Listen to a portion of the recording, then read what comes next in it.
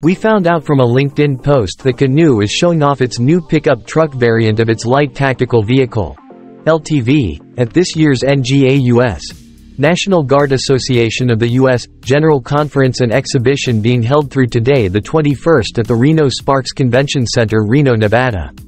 In a program brochure, Canoo describes themselves as a manufacturer of fully electric, purpose-built vehicles that are perfect for military light tactical and base support functions.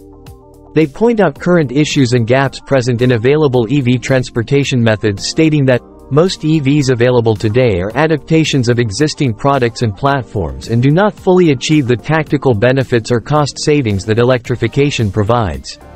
Current military equipment and vehicles do not share a common platform, powertrain, or electrical architecture.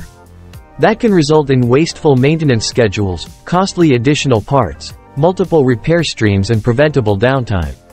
They go on to sell their biggest advantage as the MultiPurpose Platform, MPP, being a space-saving design that places all critical components and batteries below the body where they are protected by the frame. Of great interest is also that they state all Canoo vehicles can be deployed easily using existing military aircraft and equipment, and that the platform can be adapted to meet various military needs. It does appear they have their new LDV 190 there as well with an ambulance livery. In the Sandy Monroe tour video, Tony did state they were looking at many use cases including specifically ambulances. We Canooers are enthusiastic about the MPP for numerous reasons. Apart from its exceptional modularity, which includes per cell level battery integration, and the cost savings carryover across the board with each variant, it stands as a fully unified and independent platform. While skateboard platforms aren't exclusive to Canoo, many lack the purposeful design for accommodating diverse variants or have been overly simplified to meet specific price targets. In contrast, Canoo's platform reigns supreme as the most advanced, boasting remarkable versatility, as seen through its numerous envisioned use cases from a sedan to the MPDV. This versatility is further emphasized by Canoo's ingenious approach, allowing for quick tophat swaps within a projected target of a mere 6-hour timeframe.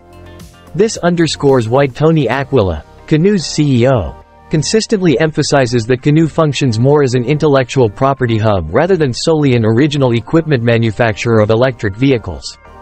On a side note, we are questioning if what appears to be some kind of bubble Skylight is part of the LDV or perhaps just of something else unrelated to Canoo behind it.